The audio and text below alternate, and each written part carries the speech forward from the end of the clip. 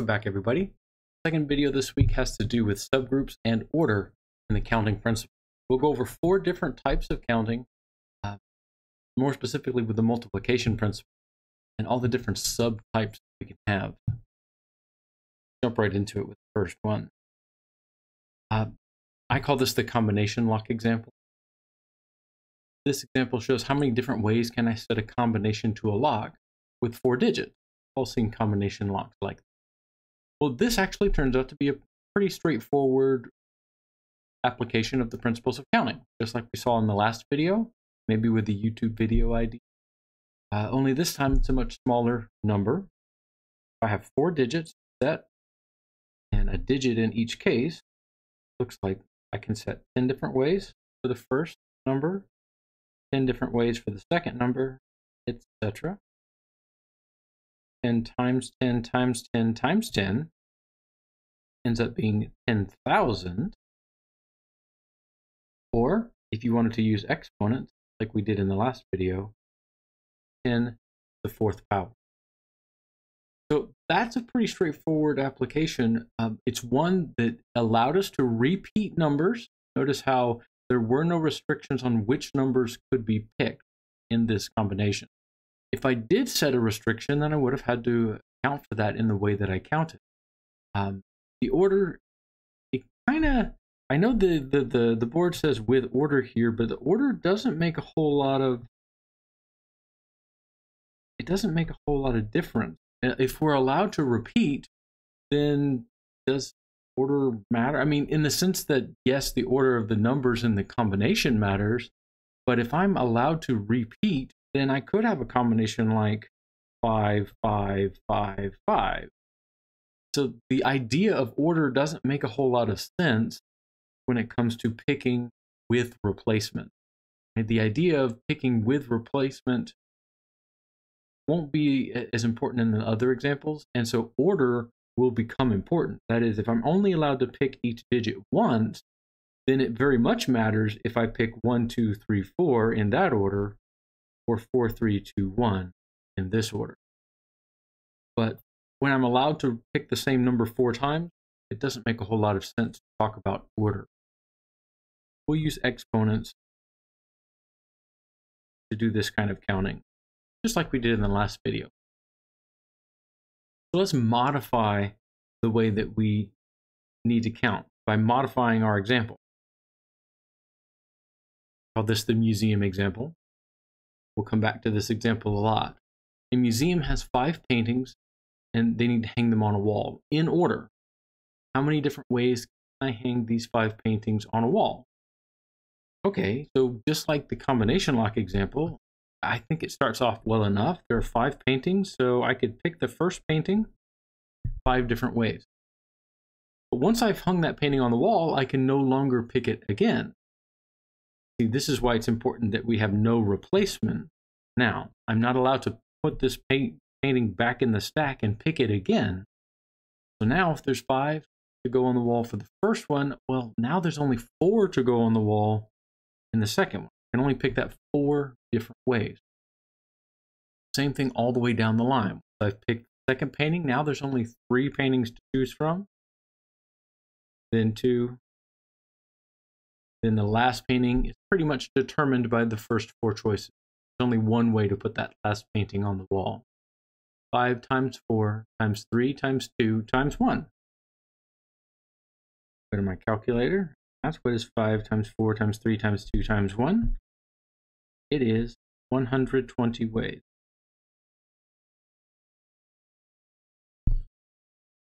Okay. So this kind of picking and this kind of selection is pretty common. So we need to come up with a more efficient, faster way to calculate this. Let's generalize it out a little bit. I mean, I know I picked 5 paintings here for the sake of example to make it faster and easier to calculate. What if I were picking 10 different paintings? How many ways?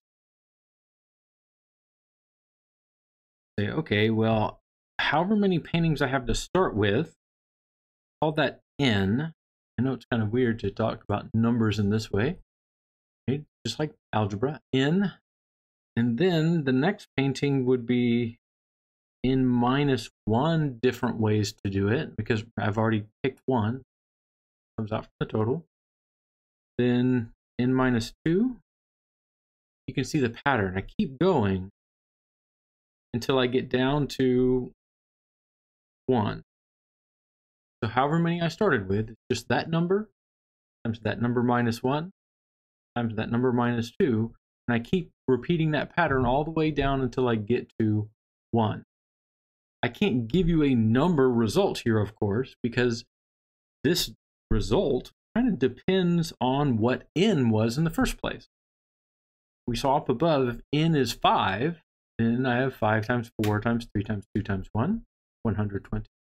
But if n were something larger, like 10, I would have to go to the calculator. 10 times 9 times 8, 7, way down to 1. So I've got the pattern here, but there's got to be a faster way to do this. And it turns out there is. We do this so often that this kind of counting comes up on a calculator. You can see the absurdity of having to do this manually in this example. How many different ways can the results of a 200-person race result? You can think of this as ranking the entire leaderboard, 200 people long. There's 200 ways that the first place finisher could finish, 200 ways, or not 200 ways, 199 ways second place finisher could finish, 198, etc. I'm not going to bother writing all this out. I trust that you can see it's going to take a while to do that. Times 3 times 2, all the way down until I get to 1. And even if you had the fortitude to type all those numbers into your calculator, I doubt your calculator would be able to tell you a number that large. It doesn't seem like it would be that big, but it's actually a huge, huge number. I'll show it to you in a minute.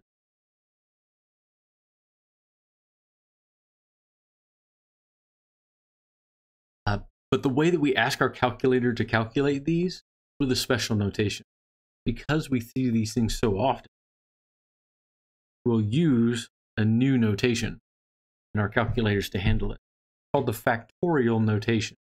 If you've ever seen an exclamation point on your calculator, this is exactly what it is. On my calculator, which is a Casio calculator, it is right up here, sort of the top right, but I've got to hit the shift button to get to it.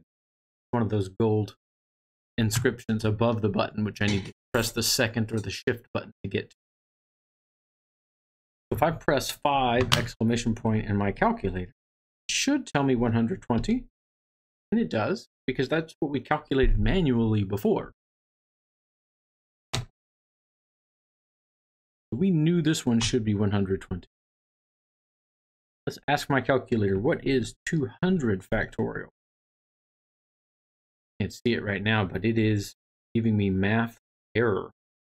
It's a number far too large for even the calculator to show. So I'm going to have to call in the big dogs here. I'm going to have to call in calculators on the internet, Wolfram Alpha or something similar, to tell me what 200 factorial actually is.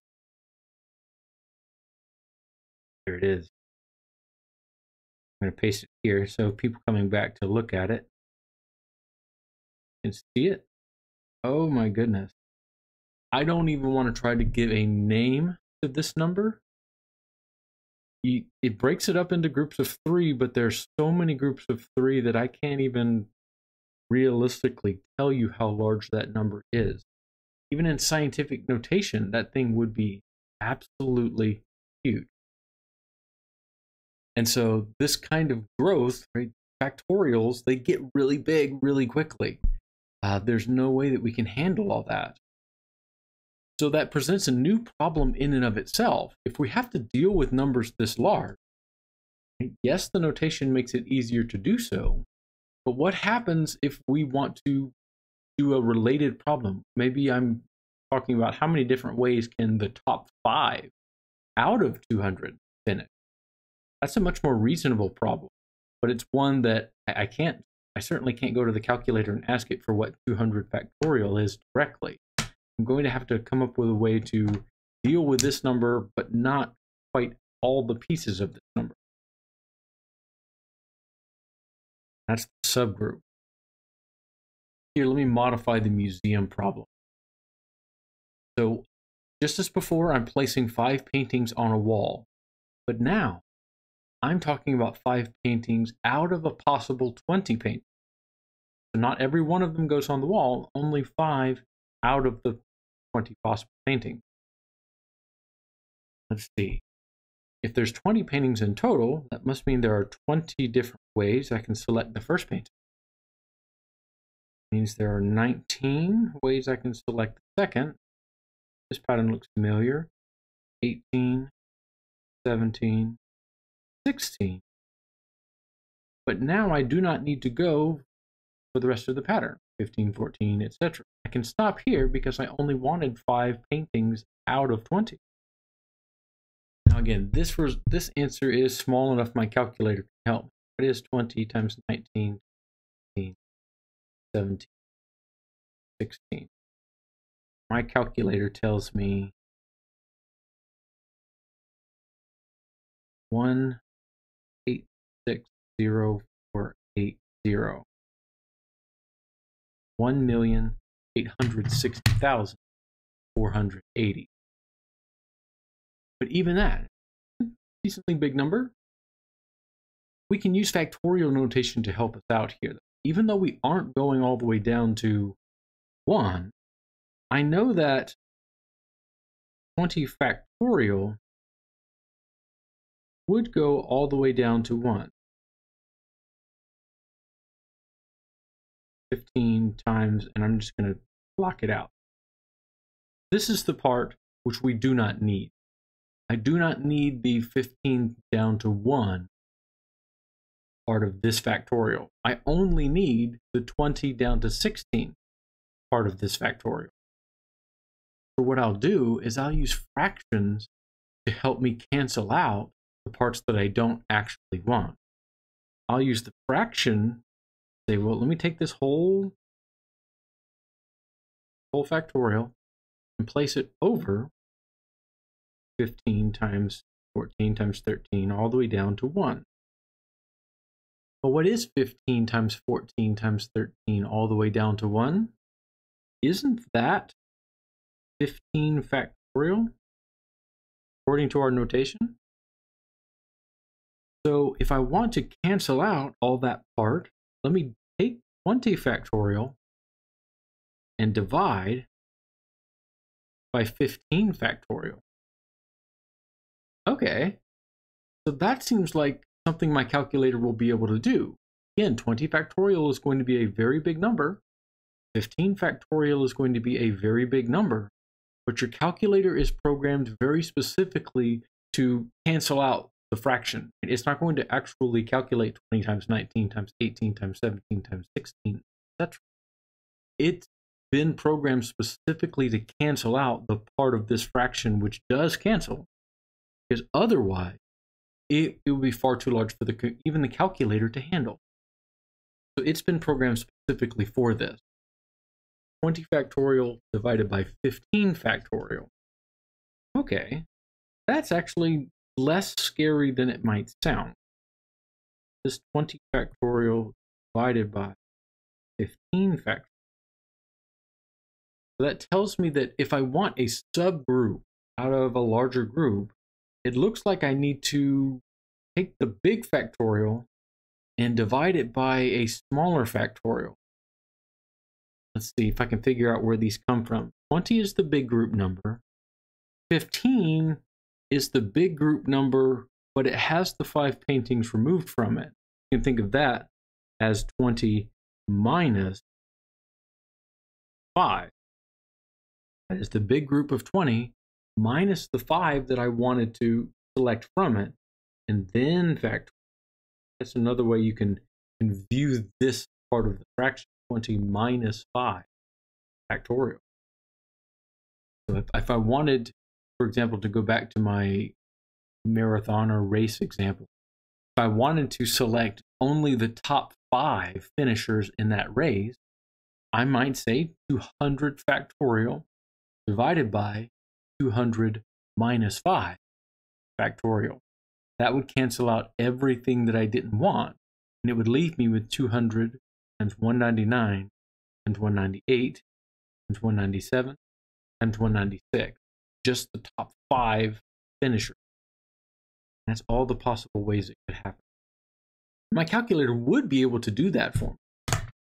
I could type into my calculator 200 factorial divided by 195 factorial. Oh, still too big for the calculator? Oh. 198. 7. 3.04 times 10 to the 11th power. It's still pretty big. Not too big for the calculator. That's still really big. This subgroups with order operation, it happens all the time when we're talking about probability counting. It happens so much that we give it its own button on the calculator, and we give it a new notation called NPR. You might have seen this button in your calculator before, and you wondered, what's that weird NPR button? It means permutation. Got in my heading, permutation. A permutation is a selection without replacement, but with order.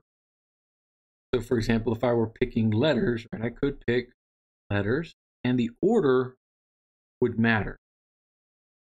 ABC would not be the same as CBA. And we did that just up above. We saw that the subgroups with order operation, right, looked like a factorial. So if we, in this case, n would be total number, we select from, r would be number in the group selected. So this is the blank out of blank kind of selection. Above, we did 5 out of 20, or 5 out of 200. That might look like, out of 200, we select with order top 5. You might call that 200 permutation 5, 200 P5. Notice how the numbers N and R, in this case, they are down below the line. They're not exponents. Exponents are up above, but they are down below. That's just the notation. I'm sorry I didn't make it up, but that's just what it is, and you look at it in the text. Every now and again, some homework problems and some teachers might express this, with this, which looks kind of like function notation, right? Like the f of x kind of notation. I tend not to do that because we'll talk about a p function, an actual p function later on. I don't want to confuse it with permutation. So I tend not to use this notation when talking about permutation. Your calculator, if you needed to type this into your calculator, would probably ask you to type 200, and then it has that special NPR button, show NPR, maybe 5, that. So that's how your calculator might want to. I think my special Casio calculator, that special, you can buy one, they're like 20 bucks. I would type it into my calculator, and when I press the NPR button, it just gives me a big P, and it's in bold, 200 P5. So it looks pretty close to the math notation. It just doesn't have subscripts. So I see 205 in my Casio. So I would type this in. However we type it in, the formula for NPR we saw up above. That is, we start with the big group, we call N in this, and then we remove the subgroup from it, N minus R, then factorial. And again, I know it's algebraic notation. It might feel a little bit squishy just because it looks like algebra. But all that means is take the big factorial, remove the group from it, factorial of that bottom result, and let the fraction cancel out everything that needs to be canceled out. That's all it means.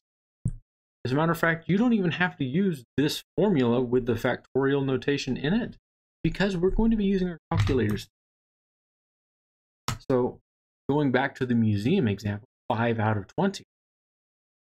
I would ask you on your test work to identify this means 20 permutation 5. I will know what you mean when you write 20 permutation 5. And then calculate. On my calculator, again, it just looks like 20p5. If you were to manually type this in, it would look like this.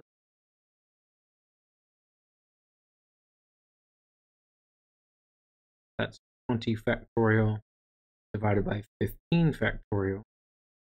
And we've already seen that number, 1860480. But your calculator will tell you directly 20p5 is 1,860,480. So we've already gone 2 layers deep in sort of custom notation. We took the counting and formed the factorial notation from the counting. And now we've taken the factorial notation and used it to build the permutation notation. Luckily, we're not going to go any farther. We'll see another aspect of the permutation calculation, but I don't think we're going too much deeper with it. Permutation, again, we're picking a subgroup, and it is with order. So I could, let's say if I wanted to have a group of 8 people, out of it, I wanted to rank all 8 of them. 8 permutation 8. That is possible. But if you type that into your calculator, I get 40,320.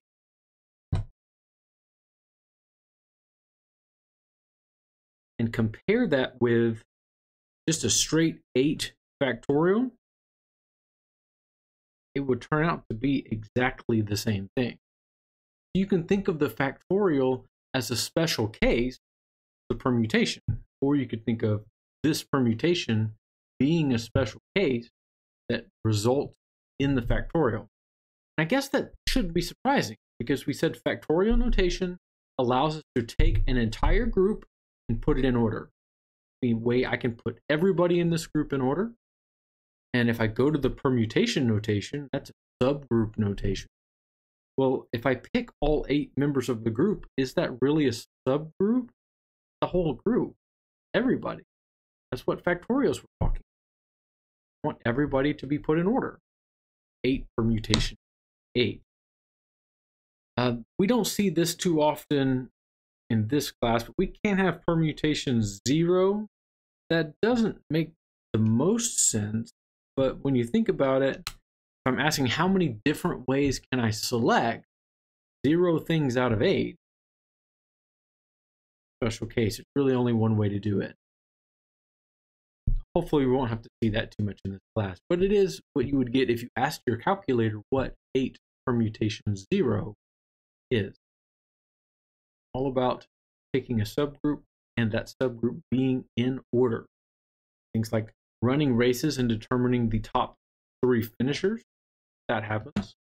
Right? If I'm talking about selecting, but that selection would matter the order, like what if I'm picking like a president, vice president, and a secretary, treasurer? The order that I pick, the people to be in those positions matter. Who's president, vice president, secretary, who's the treasurer? That matters, the order. All of those situations would apply permutation logic. What if I don't care about order? What if I only want to select things out of a group? I just want to know, are you selected or are you not? You might think of this as like a raffle. I have a group of 25 people and I want to select 3 of them to win a fantastic prize. I don't care about the order in which I select them. I only care that they have been selected.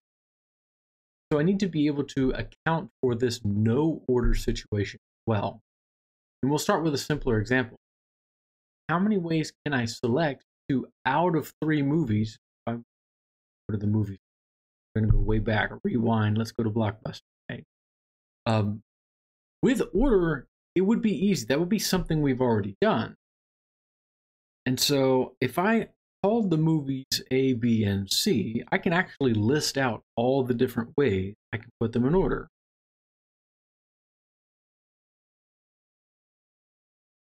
Ask your calculator how many different ways can I pick 2 out of 3 in order. It would tell you 6. That's in order. So let's see what the actual combinations and the actual permutations are. See what's going on behind this and how it needs to change to account for the ordering or the lack of order. So let me call my movies A, B, and C. I'm going to try to get all the different ways to put these things in order. Basically what I'm doing is you see the way I'm doing this is I'm picking the first movie and then letting the 2 second movies change places. It gives 2 different ordering.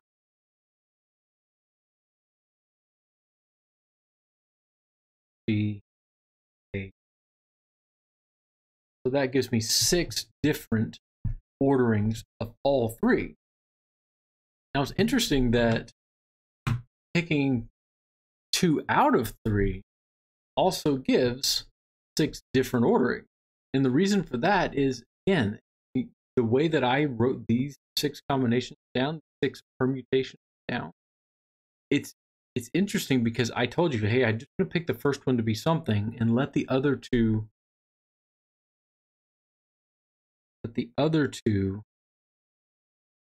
sort of flip-flop places. And wouldn't you know it, letting the other 2 flip-flop places, ignoring the first one, that is picking 2 out of 3 and letting them change order. I can see that directly in the way that I enumerated all the possibilities here. And that'll be true for every kind of permutation. That's kind of interesting. But here, I want to pick 2 out of 3, and I want to do so without caring about the order. So let me erase the first movie here. This is my 2 out of 3 order. Again, I picked the first one, but I set it aside. Another way you can think about that is I picked one movie, not Friends. That was the first one that I erased. Now I'm only looking at the other 2. 6 ways to do that. But how many different ways if I don't care about the order? If I don't care about the order, these 2 groupings are the same. BC is the same as CB if I don't care about the ordering. These 2 are the same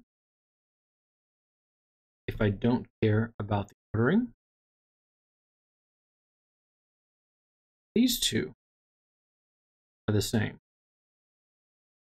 if I don't care about the ordering. As a matter of fact, I can always form these groups here. In this case, because each group has 2 things in it, I should divide this whole situation by 2. There are 6 ways to do it, but I'm going to group them up in groups of 2. That 2 comes from the number of different ways. That's the number of different ordering. But we've already talked about ordering earlier on. One of the first things we did was we said if I wanted to put things in order and I wanted all of them to shuffle around, that was a factorial thing. And so this is really 2 factorial, because that's how many different ways I can put 2 things in order. Interesting. And so I am basically taking a permutation, that P notation, and dividing it by a factorial, which represents removing the order. So if I wanted to put things in this subgroup,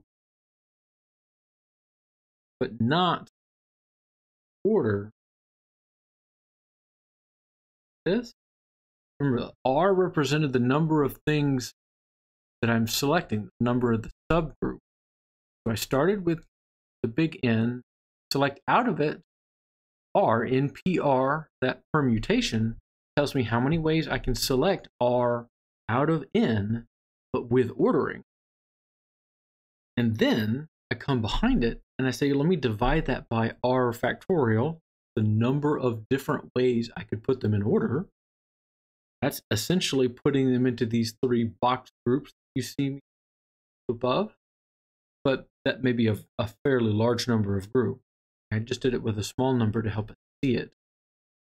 This would take the big number of orderings and say, well, how many groups are there? Don't really care about order. If I wanted to go back to the earlier notation, NPR, we already said was n factorial divided by n minus r factorial. I'm going to take this notation and I'm going to divide it by r factorial. And I know it doesn't seem like that divides it by r factorial. I don't want to have a fraction divided by another fraction kind of situation.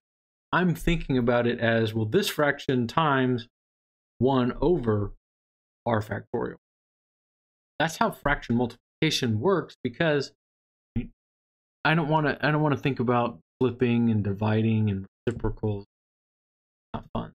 I'd rather say, well, let me take NPR and multiply times 1 over r factorial. That's why it sort of gets to show up in the denominator of this fraction and say, hey, that means this whole thing is divided by r factorial. Not bad. A little weird, but again, we don't have to memorize this factorial version of the formula. Your textbook will probably have this version of the formula in it, and it will say, oh, this is a wonderful way to do this kind of counting. But we can do a little bit better. Just like before, just like factorials, just like permutations, we invent a brand new notation to go along with this specific kind of counting. And that is combination. In CR button on your calculator. We've already seen the formula. That is n factorial divided by n minus r factorial, as well as r factorial. And just like before, we don't memorize this version of the formula. Yes, we'll see it, so we can manually check our answers if we need to. But your calculator's got an NCR button on it.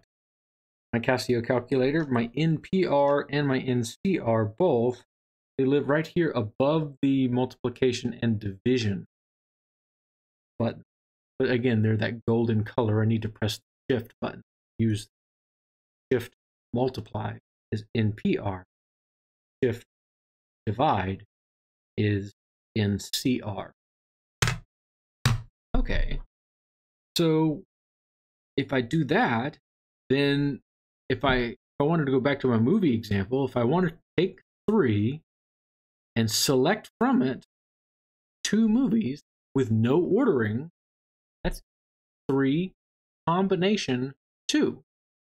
Again, your calculator might make this look like 3 NCR2, or my Casio calculator just puts a big bold C in 3C2. However your calculator asks you to enter this, it would be able to do this kind of counting for you directly. I could type 3 and 2. It says 3 different ways to do it. Just like up above, we had 6 divided by 2. That was 3. 3 different groupings of ordering. So we can see that.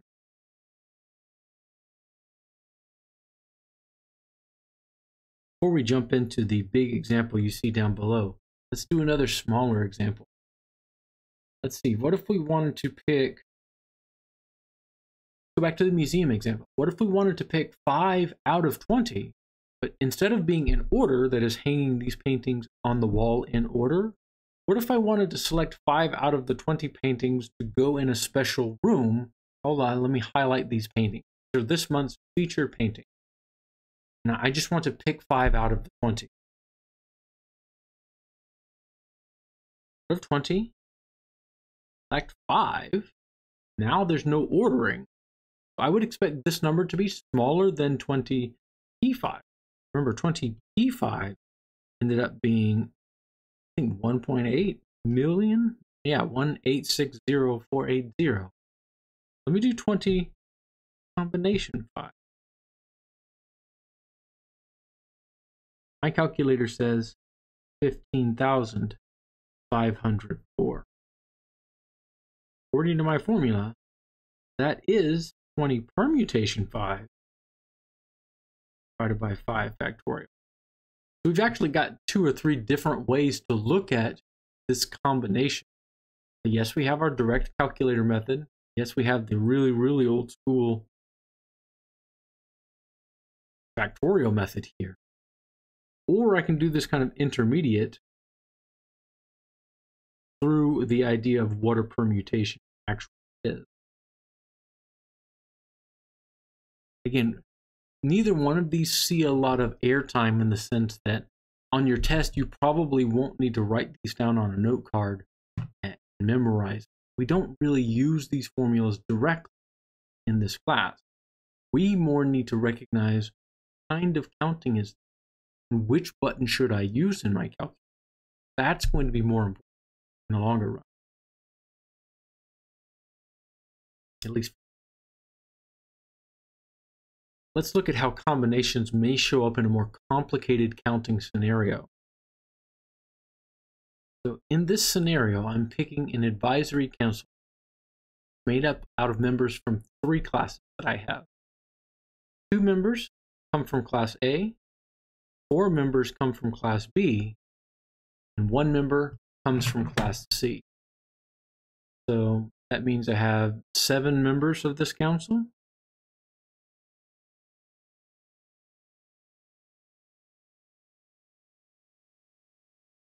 But 2 of them come from class A, 4 of them come from class B, 1 of them comes from class C.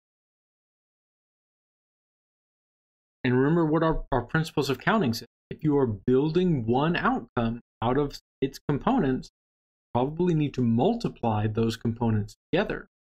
And because each one of these components is selecting a subgroup out of a class, each one of these components is a combination. Take a look. From class A, ignore class B and class C for a moment. In class A, I'm selecting 2 members out of 20 in class A. How many different ways can I pick 2 out of 20? I don't care about the order here. You're either on the council or you're not. So 2 out of 20 would be 20 combination 2. I don't even need to multiply individual numbers like I did before. I certainly could. If you completely blanked out on your test, you might say, oh, I know how to pick 2 people out of 20. That's 20 times 19. It'd give you the exact same thing. 20 combination 2 is 20 times 19, but then you got to divide by the 2 factors. I won't say it's easier to do it this way, but if you did totally blank out on the test, it is possible. How many different ways can I pick 4 members out of 32? 4 from class B.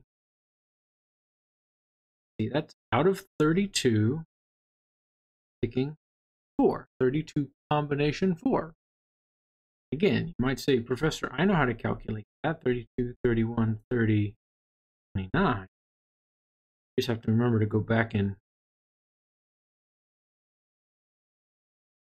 find out all the different orderings there. from class C, one member out of 13. So you could do 13 combination 1. I think 13 would be actually easier in this case. How many different ways can I pick 1 out of 13? 13. There's no such thing as ordering there. You could ask your calculator, what is 13? Combination 1, it'll tell you 13. Calculator doesn't judge. It just tells you what the result is. So in this case, I think the 13 would actually be easier. But for consistency, if you wanted to panicking, you want to say, oh no, I want to be consistent the way I calculate all this. I will type into my calculator 20 combination 2 times 32 combination 4 times 13 combination 1.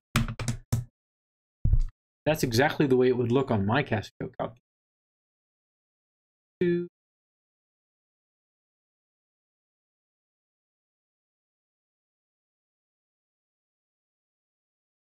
Okay. My calculator tells me this is 888,212,000. 88,821,200. That's how many different ways I select my advisory council of students out of all 3 of my classes. A lot of your homework problems and some videos on the internet might show this kind of counting. They might do it. I've seen a lot of problems that look like when you're playing poker. And how many different ways can I select a 3 of a kind out of a deck of cards? I really try to avoid the playing card problem. Yes, they used to be a really good way to see probabilities and countings. When everybody knew what a deck of cards looked like, how many were in each set, it's not that common anymore. So I don't really like using those examples. Sometimes the sort of cultural implications of having to know what a deck of cards is, how many are in it, and what the different classifications are, sometimes that can get a little bit frustrating because everyone talks like, oh, everyone knows that. 13 clubs, a deck of cards.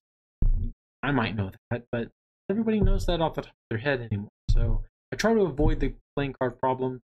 And when I do have them, I try to include a little graphic to remind you, okay, here's what a playing card deck looks like. And I'm not doing that to insult you. So again, if you grew up in a strong poker playing family, I'm not doing that because I don't think you remember what a playing card deck looks like. It's just there if we need a little bit of.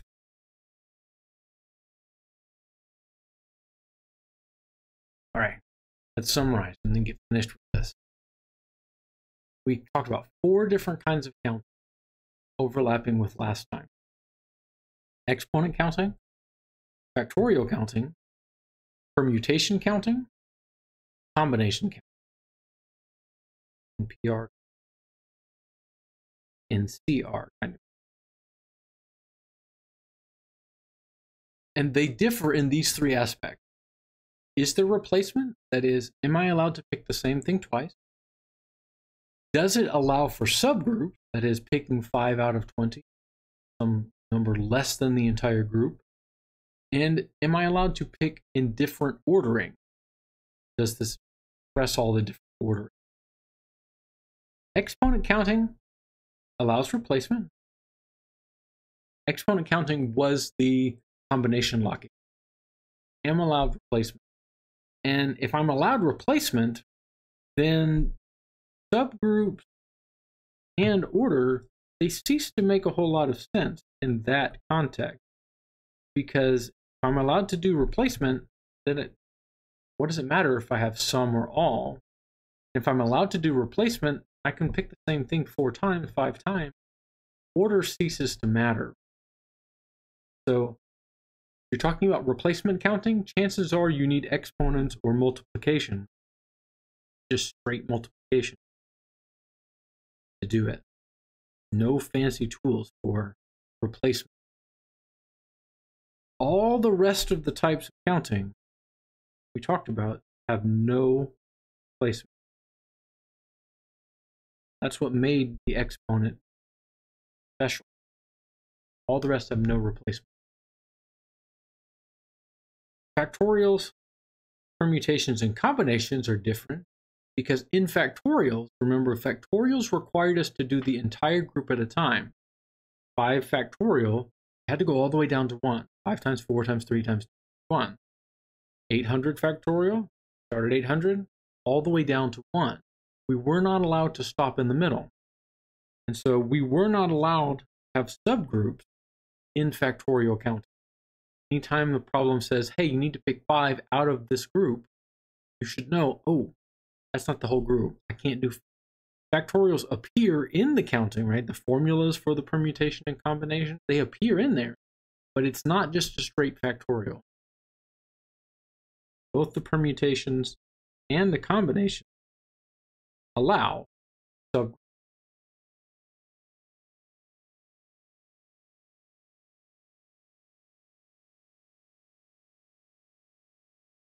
Factorials allowed order is how many different ways can I select things hang on a wall in order. The factorials example you can think of as the museum example, though we did modify it to fit some of the other situations. Permutations, subgroups with order, combinations, subgroups, out order. So you can answer these 3 questions. Am I allowed replacement? Am I allowed subgroups? Do I want a group that's not the whole group? And do I care about the ordering? And your answers to those 3 choices tells you what kind of counting would probably be best in this class. And this is something I might write down on a note card to help bring during my exam, because this is something which helps decide what kind of counting. This doesn't tell me how to do the counting. Your calculator will do the count formulas for you. But where you might lose points on an exam is I picked the wrong kind of count. I did combination instead of permutation, or I did permutations instead of straight X. So picking the wrong formula in the first place, you'll tend to lose a lot more points than any individual calculation. I tend to be really lenient with calculation error. If I see that you just typed something into the calculator incorrectly, but I'm less lenient for I didn't know what kind of counting needed to be done in the first place. That's a more conceptual. This table, I think, is probably the most useful thing. Okay, enough of counting for this week. Hopefully, we'll get back into a little bit more concrete stuff next week. Although it's not too far from. We'll talk more about probability next week. See you then.